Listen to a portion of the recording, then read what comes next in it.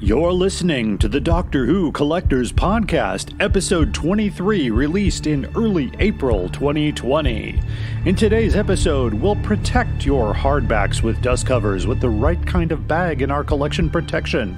Our outrageous offer will make you jump out of your chair and say, "What the is that all about?"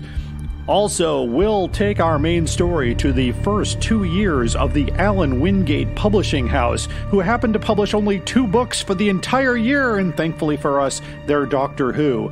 And whenever we do that, we rely upon our resident expert and host of the Target Book Club podcast, Tony Whitt, will be joining the discussion.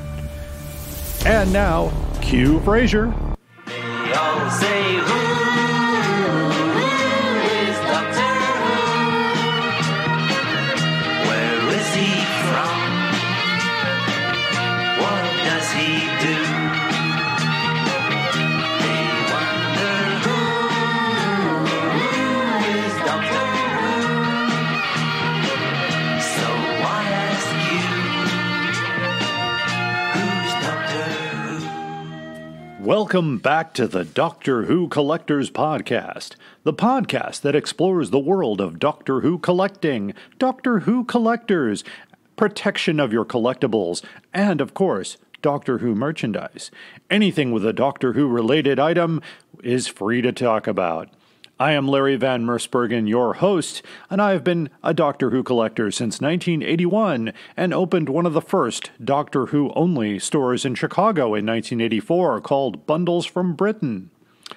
Our theme song is Who's Doctor Who by Barry Mason and Les Reed, performed by Fraser Hines, who played Jamie McCrimmon in over 113 Doctor Who episodes. We thank you for listening. We ask you to consider supporting us. And during these difficult times, of course, trying to keep our social distancing and keeping ourselves healthy, producing this podcast helps people stay at home and listen to their favorite topics on Doctor Who. So please consider supporting us. You can do it a number of ways. The first way is on our Patreon page at patreon.com/Doctor Who Collectors Podcast. You can also do it the fun way. You can shop for your favorite Doctor Who items on Amazon by visiting first at DoctorWhoCollectors.com and clicking on the Amazon link to the piece you want to purchase, and we get a portion of that proceed. Your price stays the same, but Amazon shares a little bit of that money with us. You can also, lastly, support us on Podbean. That's Podbean. It's DoctorWhoCollectors.podbean.com, and you can support us and patronize us on Podbean as well. You can also hear this podcast on Apple Podcasts, Google Play, Spotify, and anywhere podcasts are found. We're a proud member of the Doctor Who Podcast Alliance. You can hear great Doctor Who podcasts at DoctorWhoPodcastAlliance.org. During this difficult time, please stay safe. At this time, we usually do a plug for Chicago TARDIS, which will be in November. And as of today, it is still on. Of course, that could change. We don't know if the travel ban from Europe will be lifted, which is where most of the guests come from. And as of today, the only confirmed guest mentioning here is Michael Troughton, the son of the second Doctor, Patrick Troughton. So, and of course, that's all contingent upon what happens in our world today. Sad, really, isn't it? People spend all their time making nice things, and other people come along and break them. It's time for collection protection. We don't want people breaking things. Your special hardcover books, especially the ones with dust jackets, which were produced by Allan Wingate, almost exclusively, up until the late 70s or so. And you need protection for those. There is a specifically designed bag produced by Bags Unlimited Incorporated. Bags Unlimited has been doing collection protection now since the early 1980s, and I started using them in 1981. I used them as a dealer in 1984, and I use them today to protect my Doctor Who collectibles. The bag that they make is a bag with the item code SPJ, which is a 2.5 mil 6 1/8 by 10 inch protective sleeve. The bag fits perfectly over the Doctor Who hardcover and not too snug. but it will protect the dust jacket as well. It will not crinkle or, just be careful entering it. There's no flap, but enough bag left over to pull it over and tape closed. These bags are made for long-term archival protection. It protects the pages from yellowing, protects the cover from getting brittle, and also makes it easier to label your book without damaging the book. I usually have a label on the back that identifies, the title, the year published, what printing it is, if it's autographed by somebody. That way I know at a glance what's going on with that book. You can go to bagsunlimited.com. They are not a sponsor of the podcast, just my personal preference and the place I go to for all my collection protection needs. bagsunlimited.com. And if you order from them, please let them know that you heard it on the Doctor Who Collectors podcast. And of course, if you want to share any other collection protection ideas, stories, or products, please write to us. Best place to reach us is on Facebook or Twitter at Doctor Who Collectors Podcast, or you can use the old-fashioned email at Doctor Who Collectors Podcast at gmail.com. And don't forget the website, DoctorWhoCollectors.com. You can contact us through the form there as well. More after the break. Hello, fellow time travelers. I'm Tony Whitt with the Doctor Who Target Book Club podcast, the podcast in which we undertake the insert adjective here task of discussing in story order all of the Doctor Who novelizations. I'm joined by Dalton Hughes and by Alison Fitz-Seyfried. and we record our episodes twice a month. You're listening to the Doctor Who Collectors Podcast. Enjoy your travels. Up there is the scanner, those are the doors, that is a chair with a panda on it. Sheer poetry, dear boy. And now the main story. For some reason, the Doctor Who hardcovers are a really attractive thing for collectors because they weren't very many published in the early years of Doctor Who. And what's really interesting, we're going to talk a little bit about the Allan Wingate Publishing Company.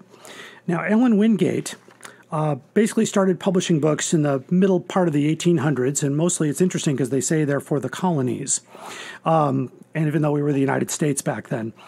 But they had a long gap between 1959 and 1974, and what was really interesting, in 1974, they only published 2 books, and both of those books are 2 of the books we're going to talk about tonight in Doctor Who.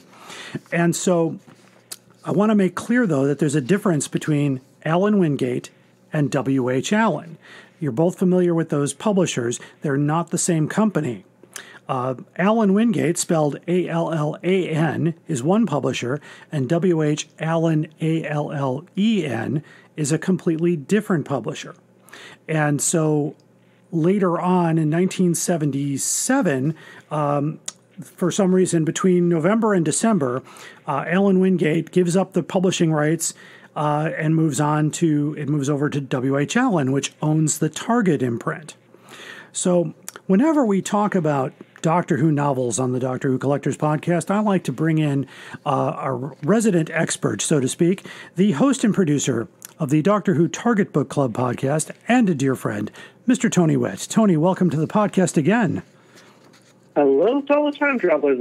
Sorry. I wouldn't do that for some reason. That's okay. Yeah, I'm not used to not running the podcast, but it's very good to be here. Thank you very much. Yes, I will admit, when I was on your podcast, I'm whistling, Who is Doctor Who? Exactly. The fun part about that is at Chicago TARDIS, I actually walked past somebody who was playing that song on their phone, and I looked over and they were actually listening to one of my podcasts. So I thought, this is awesome. That was awesome. So, yes, and of course, I've appeared on the Target Book Club podcast twice. I was a panelist for The Mind of Evil and for Day of the Daleks. And if you tune into those episodes, you'll even see how many versions of Day of the Daleks I brought to the table. And just to let everybody know, we are practicing safe social distancing as we're keeping a 50-mile radius between the two of us. As Tony is in Chicago and I'm in the west suburbs of Aurora, so we should be okay. So we'll back to the first book here. I'm going to talk about Doctor Who and the Auton Invasion, which was published in January of 1974, alongside the Target book version, which was published under the W.H. Allen imprint for Target. And it's a very interesting book. It's actually considered one of the most sought-after books by collectors. The highest price I've seen for one of these is about $2,000. Which is insane. It absolutely is. And I remember the buyer on eBay specifically, and I even messaged him and I said, I don't think you're going to get that. And he kind of got a little angry with me, as sometimes collectors do out there. I've actually been banned from a few Facebook pages for putting my opinion out there and then finding out later, yeah, I guess I was right, but that's okay.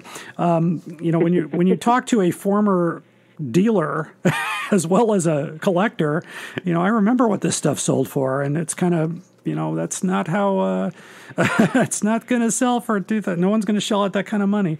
But and we had a couple podcasts ago, we had a really in-depth discussion of the vinyl recordings that Big Finish does for Sainsbury Market in England, and how they get pushed over here at 9 times the price. Oh. And I remember I actually wrote an email to the Big Finish podcast, and Nick Briggs was wonderful to read it and address that, which was nice. I replayed his comments on, I think, 2 podcasts ago, if you go back, where he said that they're working on some way of doing it for the United States, but they are absolutely against the policy of people going into the store 5 times, buying 5 copies, and selling them for $200 a piece to the U.S. market. And they've brought it up at the highest level, so that's Jason A. Hillary, and they're going to work on that, of course, once this whole virus thing hopefully plays its course. But back to the Auton Invasion. One of the things that's interesting about the book, of course, these books have dust covers, and this one features the original artwork of Chris Achilleos, Doctor Who and the Auton Invasion, Terrance Dicks, based on the popular BBC television series. The wonderful, I think it's one of the best pictures of John Pertwee, the Brigadier, and an Auton. Actually, a better Auton than what appeared in the TV series, if you're right, Tony. Oh, yes. Or the tentacles that came out of the tank, and I'm sure John Pertwee was like, really? That's And on the inside flap, we have 2 quotes here, one from the Daily Mirror, which says, "This Doctor Who adventure, televised as Spearhead from Space, wins my vote as the best in the lifetime of the series so far." And from the Daily Sketch, "Doctor Who, the children's own program which adults adore." Yeah, I wondered where that quote came from, because we've heard it before, but we didn't know where exactly it originated. Yeah, and I'm not sure how many. We'll probably see when we go to the second year of the books. We'll see how far it goes. But I've noticed it's not in the Cave Monsters, which we'll talk about in a moment. But it's all here. The inside back flap is, of course, a wonderfully young photo of the late Terrance Dicks. A little bit of a biography here, and the only other book that he had written on Doctor Who at the time was The Making of Doctor Who, published on the Piccolo imprint, which features John Pertwee on the cover. That book was later revised and rewritten for the Target book line. And is that a Target book you're going to cover on your podcast at some point, Tony? Which one again? The Making of Doctor Who? Probably not. I mean, okay. we could. I think we've already passed the point at which it was published, and we've passed the point with the stories that it was actually covering. So it may be behind us now, unfortunately. Maybe, yeah, that's true. That could be a bonus track for... Yeah, probably that might be something to give our Patreon, so you'll get to hear it, but probably no one else will. That's true, and I always enjoy by the way, if you're not subscribing to either of these podcasts, get to the Patreon pages, and you can get an early glimpse and some bonus tracks that are not usually included with the free distribution. The other thing about the Auton Invasion is that this particular hardcover includes all the wonderful illustrations that were included in the paperback edition. I'm looking at page 42, where it says the Doctor whizzed at tremendous speed down the short, steep hill, and it shows a picture of John Pertwee with the line showing he's moving and the wheel spinning really fast in his pajamas, slippers, and his mouth taped. And that's I actually thought that was one of the best scenes in the TV series, actually, when he gets away on the, and he rides down the hill and just seems to know exactly where the TARDIS is. So Right. I'm like, oh, that's convenient. Oh, look at that. So it's got all of that. And just going through the print is really easy to read. The type is very nice, and it's on an opaque paper here, so it's very, very easy to read and well published. The end of the book, they actually have an ad here for Doctor Who and the Cave Monsters, which is the only other book they published that year, and a few throwback books. Some books, they actually have some of the books they published in 1959, like the story of the Loch Ness Monster, the Creepy Crawly book. I'm sure it says it's for older boys and girls, so that's, not sure about that. But and then the Adventures of Rama, a noble and Indian prince. So there we go. Oh dear. So that's I'm sure that's going to be culturally sensitive. yeah. In fact, I just glanced over the text, and I'm not going to read that here. So you'll have to find an eBay seller willing to negotiate with you to get a copy of this book. As far as what it's worth, if you find a copy in mint condition, which will be rare because Allan Wingate published most of its books strictly for libraries, and in this case, UK libraries. The hardcover editions of Doctor Who did not get into the United States until 1984. Oh my. And I'll mention a little bit about that later on. So there were, from 1974 to 1984, a whole 10 years of publications were not available in the United States except through a few people who were able to get them over here. And there weren't very many in the retail market. But again, it's a wonderful book. I'm glad to have at least one copy to share with you today. And now we'll look at the Doctor Who and the Cave Monsters, which came out the same day, the same month. Same thing with the paperback in January of 1974. It features a green cover, green type, and a green dust cover. And like the Auton Invasion, the cloth-bound hardcover underneath is a blue cloth with gold stamp on the end. In this case, Doctor Who and the Cave Monsters, Malcolm Hulke, with the Wingate logo stamped at the bottom. The Wingate logo does not appear on either book's dust jacket, which is interesting. And the price of both books is £1.75 net, which in today's pounds is a little over £10, or about 18. Way too expensive for the average school kid back then. Oh, absolutely. That was a lot of money back in the day. And so if the bookstores carried it, they carried very few, and they probably didn't sell very well. Sales figures were impossible to locate, as Allan Wingate is no longer in business. So, and nobody published those figures. So it's an interesting thing. Now, what's also interesting about this book, we talked about the Auton Invasion having wonderful illustrations. The Cave Monsters has only one illustration, and that's at the very front of the book, the map of the countryside. If you remember that, the horizontal section of Winley Moor, that's the only one. And in the middle of the book is a letter. Oh, I just saw another illustration here. So there's two illustrations as I flip through here. Some good stuff. There's a letter here from the Chief Constable, and it includes his signature right across the bottom on page 68. So they printed that into the book as well. They also did that in the paperback, as yes. it turns out. Oh, that's great. Oh, wonderful. Yes. So it looks like they used the exact same imprint for both Target and Allan Wingate, which, again, two different companies. So interesting. They must have had an agreement of some kind, or they got permission. But again, the copyright doesn't refer to W.H. Allen at all. It just says copyright Allan Wingate and Universal Tandem Publishing. Now, there is a possibility that Universal Tandem Publishing might have had W.H. Allen under its umbrella, but I could not find that information. So if anybody out there knows, you can write to us. Our email is drwhocollectorspodcast@gmail.com, or Facebook and Twitter at Doctor Who Collectors Podcast. All right. So, and the back, basically, those are the two books. Now, what's also interesting about these two is they're the only two hardcovers to use the John Pertwee block logo for Doctor Who. And those are the only two hardcovers to come out in 1974. So that was that's why these two books are considered very rare. Now, the Cave Monsters is actually less rare. I've seen numerous editions of the Cave Monsters, including mint copies and ex-library copies, ranging anywhere from $400 below and down. So it's a little more reasonable to get a hold of a Cave Monsters. There must be more of them out there. The one I have is an ex-library edition, but it's really in good shape. It didn't have the pocket glued into it.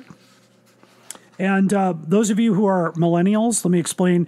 In the old days, when you checked out a book, they took a little slip of paper out of a pocket. You wrote your name on it. You gave that to the librarian.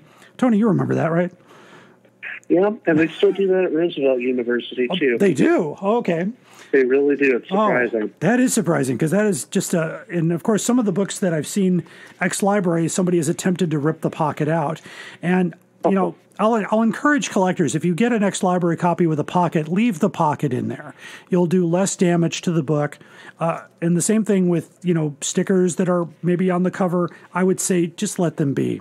You'll do more damage trying to remove them. And I wouldn't trust any of those chemicals, because it'll probably wreck your cover in some way. And, you know, you want to spend $400 on a book only to have your ink run from a chemical you thought was safe to use on it. So be very careful with those. And as I talked about before the break, get a hold of those bags that I talked about, the SPJ bags from Bags Unlimited Incorporated. They fit the hardcovers perfectly. So great to do that. Now let's move forward to 1975. And like 1974, whoever was in charge at Allan Wingate decided, well, we did 2 great books last year, and obviously that must have fed the company for a whole year, because they did 2 more the following year. And they decided to publish The Planet of the Spiders and The Three Doctors in that order. So they did the last Jon Pertwee episode and then the 10th anniversary. And I'll start with Planet of the Spiders. This one is this book is very special to me because, like I mentioned before, when Doctor Who hardcovers were first made available in the United States, and I know I may have mentioned this before, but they were available first in Chicago at Bundles from Britain, the company that I started back in 1984. We had 30 copies of Doctor Who and the Planet of the Spiders, second edition, with the dust jacket. And we charged $20 a book, and we sold out of them at TARDIS 22. So I know, and that's, that was 1985, so that was a long time ago. But nobody had seen them. We were the only dealer with hardcovers. So that made the stage. That started the whole thing. Now, the Planet of the Spiders has one thing that's different right off the bat is they moved to the late Pertwee, early Tom Baker Doctor Who logo with the curved Doctor and Who, the way we've seen it from that time period, and the Planet of the Spiders. The wonderful cover by Chris Achilleos showing the spider on the back of Sarah Jane and the gradual regeneration to Tom Baker at the bottom. And unlike the previous season, on the back cover, they have a little coming shortly. If you have enjoyed reading this Doctor Who story, look out for Doctor Who, The Three Doctors, which is the other book they published that year, and also Doctor Who Meets the Loch Ness Monster. It says Meets the Loch Ness Monster by Terrence Dix. At last, the encounter of the Fourth Doctor with the dreaded monster. Will Doctor Who be able to unravel the legend of Loch Ness? That book was scheduled to be published August of 1976. So it was another year and some before that one even came out. So that was, they were actually thinking ahead. The inside flap has a little bit of a spoiler here, a little like what would probably have been on the back of the Target book. It's happening, Brigadier. It's happening. That whole that summary that usually goes on the back of the Target book, I think. And then at the bottom it says, Doctor Who awarded the 1974 Writers Guild Award for Best British Children's Original Drama Script.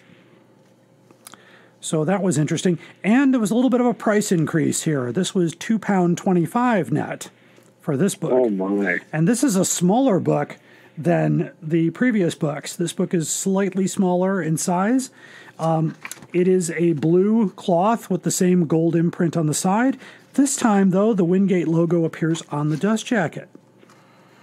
So they decided to use a white cover on the dust jacket so they could print text on the back. The inside back flap has a different photo of Terrence Dix and a little bit of a less... They kind of shortened his biography from the Auton Invasion. So that was a real interesting difference there. And they don't actually talk about his other Doctor Who books. It just says that he is now a freelance author and writes many of the highly successful Doctor Who books. And is currently launched... Almost all of them. Oh, yeah. Yeah, pretty much. He was like the guy that did almost all of them. And so I know this is a book you have not yet covered in the Yes. podcast. But what are your... if you've read it or know anything about it, what are your thoughts on it? I don't have a very good memory of it. I think that may be one of the few novelizations that I didn't read as a child and never really got around to reading once I got it as an adult. Okay. And that's partially because I know I'm going to get threats on my life because of this, but I've never been terribly impressed with Planet of the Spiders as a story. Yeah. Yeah. And that may be the issue that kept me from reading the book. Now, when we do get to the book, I'll, of course, give it a firm read, since it is apparently an earlier Terrence Dix book, and his earlier stuff tends to be better. That's true. So that'll be interesting. And I know I've mentioned this before to my listeners, that when you do the Target books in story order, you get not only different authors' takes on it, but the same author in different decades writing one book after another in a story. If you're going in story order, you'll have a book from 74 followed by a book that was released in 86. So so there's a lot of difference. And by the way, if you want to get into the in-depth discussion of these books, I highly recommend the Doctor Who Target Book Club podcast. And the next one, I believe, is The Planet of the Spiders. So right now, The Space War is out. So I enjoyed it thoroughly. I finished it today on my commute. It was wonderful. Actually, we're going to be doing Green Death. Oh, fantastic! Oh, The Green Death. Okay, fantastic. Yep, that's our next one. So we're doing another Hulk book very quickly. Oh, very good, very good. So that's The Planet of the Spiders. What is Planet of the Spiders worth? Now, the copy I have both a first edition. I have a first edition that's an ex-library edition, and a second edition that I got in 1984. As owner of the company, I was allowed to take one book, and so did Mr. Gene Smith. He took one as well, and we still have those books. I cherish it because it's in mint condition. It is in new condition. When you open it, it crackles like a new book, and it's the same cover. It just says second in printing. They did 2 printings of this book in the same year. And they, again, used the Baskerville type, and the copyright date moves to 1975. Now, the last book we're going to talk about is the second book published in 1975. The Three Doctors was published in November, as the same as The Planet of the Spiders. And it's interesting that they were the only 2 books published in 75 as well. Now, moving forward, Allan Wingate decided, well, this Doctor Who thing might not be a bad thing, so they did 9 titles in 1976 in hardback. So, The Three Doctors. So, on the inside, the front cover, of course, is one of my favorite covers of all time. It shows Omega with his hand stretched out over the 3 doctors, and the drawings of these doctors, I think, are some of the best drawings I've ever seen. And the doctors are in black and white, and Omega is in full color. So it's just a beautiful cover. I was not fond of the Target reprint cover that had the 3 floating heads in space. Right. Yeah. Exactly. Not as impressive as this gloss on Jack Kirby and Fantastic Four comics. Right. Oh, yeah, absolutely. And the back cover of the Three Doctors, of course, also available in the Doctor Who series, Planet of the Spiders, because it was the only other book published that year. And they also have, coming shortly, Doctor Who Meets the Loch Ness Monster. Now, of course, I don't own a copy of the hardcover of the Loch Ness Monster, so I'm curious to know, does it actually say Doctor Who Meets the Loch Ness Monster or Doctor Who and the Loch Ness Monster? I guess I'll have to get a copy, and I'll let you know. The inside of the book, they have the same kind of thing on the inside front cover. Again, the £2.25 price increase from the previous year, which is actually quite a hefty price increase, thinking about from $175 to $225. I thought they might have gone £2, but they decided to add the extra 25 in there. They do give another very brief summary of the story here, probably the same thing that's on the back of the Target, and the Doctor Who awarded the 74 Writers Guild Award. And at the end of the book, they're still promoting. Actually, no, I take that back. Planet of the Spiders was the last book where they promoted other books in the back. This one does not have it. And this book is completely, along with Planet of the Spiders, no illustrations. So the illustrations were taken out completely. And Three Doctors. This book is actually in very good condition, is an ex-library, but the dust jacket is in near mint condition. You can find copies of the Three Doctors in various conditions. I would not pay more than $250 for a copy in mint condition, and probably you can get around $75 to $100 for a copy in very good condition or ex-library. And once again, if I explain to my listeners, ex-library means that it was pulled from a library and probably had the plastic cover taken off, which probably was what kept the dust jacket in good shape, because they put that cellophane wrapper over it. And a non-library copy is a copy that was sold to a retail store and doesn't have any library markings in it. Now, this is the podcast I remember that was done from Chicago TARDIS. And what was your thoughts on the Three Doctors? Well, I don't remember what my score was for it because I didn't manage to review that part of the episode in time. But Allison gave it a 2.5, which is standard for her, and Dalton gave it a 3.5. I got the impression that they actually quite liked that book. They definitely said that it wasn't as good for them as Auton Invasion had been, for obvious reasons, because it's a later Terrence Dicks book. But they did actually enjoy it. So I definitely think it was one of the highlights of the podcast so far. Oh, wonderful.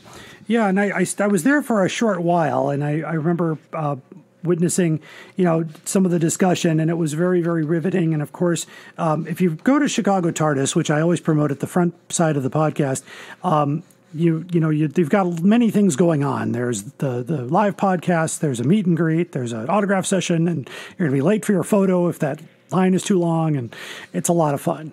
So if all goes well, there's going to be another Chicago TARDIS this year at the Westin in Lombard, so we hope to see you there. One more thing I'll add is that this particular hardcover, this is the first one that has the words, and I love this little saying, "This book is sold subject to the condition that it shall not." Which means we should make up our mind, shouldn't we? Yes, we should. It shall not, by way of trade, be lent, resold, hired out, or otherwise disposed of without the publisher's consent. So that means I can't throw it away without getting in writing from Allan Wingate, London. Yes, you may toss this book. So I've never understood what that meant, but it's a bit like that tag that you get on mattresses. Yes, yeah, do not remove this tag. Come and get you. Right, under federal penalty of whatever, and that's it's also has the first time it says the changing face of Doctor Who. The color illustration portrays the first, second, and third Doctors. So this was the fourth hardcover edition. They did two of these in 1975. Now, not to be left out, there was another company that produced a few hardcovers, and I'm going to talk about that in a future podcast, and that is the White Lion publisher. White Lion did the Daleks, the Crusaders, and the Zarbi, which, interesting enough, are the three books that were published by Frederick Mueller back in 1964, and 1965, and 1966. So apparently those were the rights that triggered the whole Target book thing. When they got the rights to those books, they said, hey, I think this is going to take off. And you even mentioned, I know in the last one I listened to, that because of the Target books, it kept the show on the air. Yes. And as a matter of fact, that's something that came up in the Blu-ray edition that has just come out of that particular season of John Pertwee, that had it not been for the Target imprint, probably they would have canceled Doctor Who after the 10th season, because at that point there were no shows really that lasted longer than 10 seasons on the BBC. And as soon as they got the request to do the Target imprints, they said, well, let's see if I'm sorry. No, it's okay. Let's see if it affects the viewing figures, and we'll see if we can continue the show so that we have more stories for them to novelize. And sure enough, it definitely caused the viewing figures to bump a little bit, and the sales figures were wonderful. So that's why they continue to have a symbiotic relationship well into the early 90s, even after the show is off the air. And that actually makes a lot of sense looking at these publishing figures. They did 2 books in 74, 2 books in 75, 9 books in 76, because that would be the 11th year. 77, real quick, 1, 2, 3, 4, 5, 6, 7, 8, 9, 10, 11, 12, 13, 14, 15, 16, 17, 18, 19 books in 77. So obviously they went on a publishing spree, and those were all Allan Wingate books up until the last month of 77, when The Mask of Mandragora and The Seeds of Doom came out. They were published by W.H. Allen. And real quick, W.H. Allen and Company, they were established in 1835. And they were known for issuing books that were mostly shipped to the United States, or as they referred to as the British colonies. It operated from headquarters in Leadenhall Street, later moving to Waterloo Place. The owners and staff include James P. Allen, William Fernley Allen, and William Houghton Allen. That's where the WH comes from. It is now owned by Ebury Press, which is a division of Penguin Random House, which is, again, 2 more publishing houses that apparently got together and bought other publishing houses, because Penguin Books and Random House were 2 different book companies back in the day, too. So it's an interesting history. The hardcover editions lasted all the way until 1988. The last one was The Smugglers, and it was a different, that was the last W.H. Allen hardback. They said declining sales were the most reason why they just went to the paperbacks. And again, the United States market didn't pick up until 1984. And what's interesting is that we were told, and I'll tell this story again, that when we had placed our order for Target books from Lyle Stewart, which was the distributor in New York, the guy on the phone said, "Hey, would you guys like the hardcover editions?" And I'll never forget this, because Gene put the hand over the phone and said, "Hell yeah." and so he's like, "Well, how many do you want?" And we're like, "How many do you have?" "Tell you what, I'll send you everything we've got." So they couldn't give them away. If you can believe that, Tony, they could not give away these hardcover editions. No bookstore wanted them. No one thought they would sell. And this is 84. Doctor Who was starting to be a big thing. There were conventions in 83. There was a lot of stuff going on. The show had just hit the 20th anniversary. And so about a week later, I get a phone call, and Gene's like, "Come on over now." There's 19 boxes in his apartment. And only one of them was our Target order. So, oh wow! And this is the first time I'm actually telling the final part of this story, because to be honest, Gene's a great guy. He runs the Chicago TARDIS. He's the head of Alien Entertainment, but he never wanted this to be known. But it's 20 years later, so nobody cares. We never got an invoice for those hardcovers. Oh my! And when we called to follow it up, they never heard of the guy we talked to. Wow. So we were like, okay. So we had every title. I can remember almost every title. We had second printings of Planet of the Spiders. We had everything that came out in the Androids of Tara, Stones of Blood, Invasion of Time, Armageddon Factor, Monster of Peladon, Creature from the Pit, Doomsday Weapon, Warrior's Gate, and a couple of the the Davison ones, Castrovalva, Forward to Doomsday, Terminus, copies of the Dalek Omnibus, the Ark of Infinity. And we sold all of those at TARDIS 22, and we were the only dealer in the room to have these books. So that was probably one of the best stories of early dealer stuff that happened. And of course, these books you can find these books. Just do a search on eBay or Abe's Used Books online, and just be very careful. Before you pay a couple $100, make sure you get a full photo of what you're buying, and you make sure you're actually examining what you're getting. So let the buyer beware, of course. A special thank you to my good friend Tony Whitt, who joined me on the program today, providing some great in-depth information on these stories. Thank you, Tony. Thank you. And the podcast is the Doctor Who Target Book Club podcast, featuring Tony Whitt, Allison Fitzavery, and Dalton Hughes. Thought I'd give Allison top bidding on that one. So here we go. Thank you so much for joining us. This is the Doctor Who Collectors Podcast. Money? My dear chap, I don't want money. I've got no use for the stuff. And now it's time for my favorite part of the podcast, the most outrageous offer. And today it goes to an eBay seller. I'm not going to name the seller because I don't want to get banned. The last time I announced an eBay seller with an outrageous offer, they banned my account and I was unable to bid on any of their stuff. So we don't want to do that. But anyway, what I'm talking about is not exactly one of the books we discussed today, but a reprint of the very first hardcover, Doctor Who and the Auton Invasion, which was reprinted by W.H. Allan, and it's a first edition. It is not a dust cover, but it also includes the later illustration on the cover of the giant octopus approaching the planet Earth with the neon Doctor Who logo. That book is relatively easy to find versus the first appearance of the book from Allan Wingate, as I discussed. And so the book in mint condition, non-library, which is pretty easy to find because those later editions were not made exclusively for libraries, but were made pretty well for everyone. And when I was a dealer in the 80s, we carried this particular title and had plenty of copies. So I know that there's a bunch out there.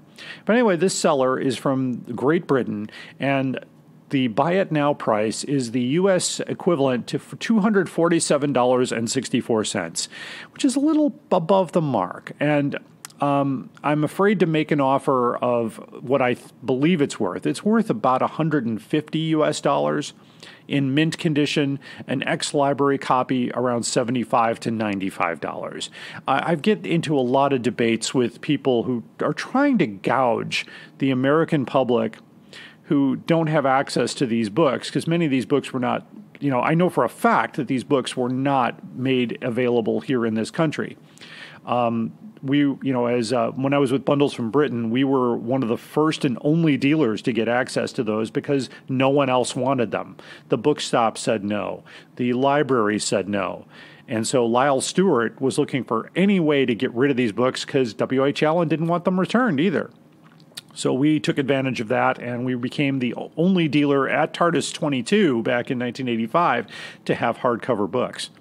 So anyway, if you find an item out there that just gets you really upset that it's way out of line and way out of the price range, you can send us an email at drwhocollectorspodcast@gmail.com and send us the link to where you found this outrageous offer, and you might get it read on the air. That concludes this episode of the Doctor Who Collectors Podcast. I want to thank my friend Tony Whitt, host and producer of the Doctor Who Target Book Club podcast. You can find that podcast anywhere podcasts are found, but they mostly are on SoundCloud and iTunes, Apple Podcasts, and everywhere else you can find them. It's a wonderful discussion, and I really enjoy them thoroughly. If you're interested in the episodes I appeared on The Mind of Evil and Day of the Daleks. And so I thought it might be worthwhile to point out that Doctor Who and the Auton Invasion is also now an audiobook. And so we're going to close with a little clip from the audiobook of Doctor Who and the Auton Invasion. Until then, keep collecting. The Changing Face of Doctor Who. The cover illustration portrays the third Doctor Who, whose physical appearance was altered by the Time Lords when they banished him to the planet Earth in the 20th century.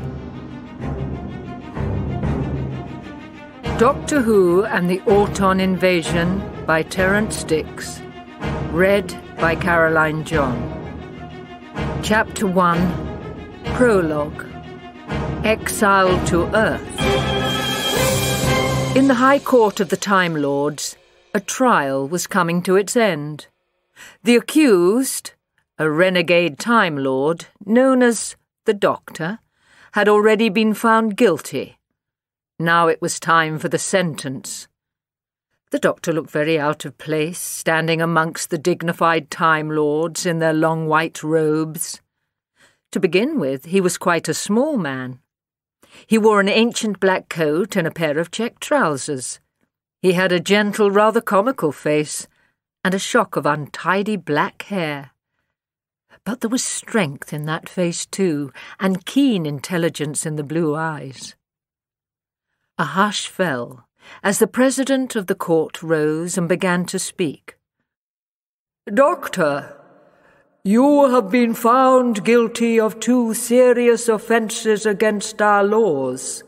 First, you stole a TARDIS and used it to roam through time and space as you pleased." "Nonsense," said the Doctor indignantly.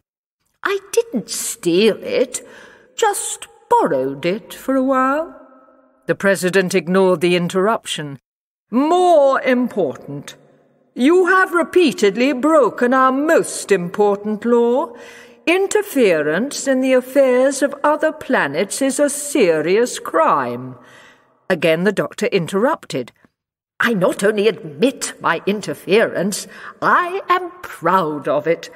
You just observe the evil in the galaxies. I fight against it." "We have accepted your plea, Doctor, that there is evil in the universe which must be fought.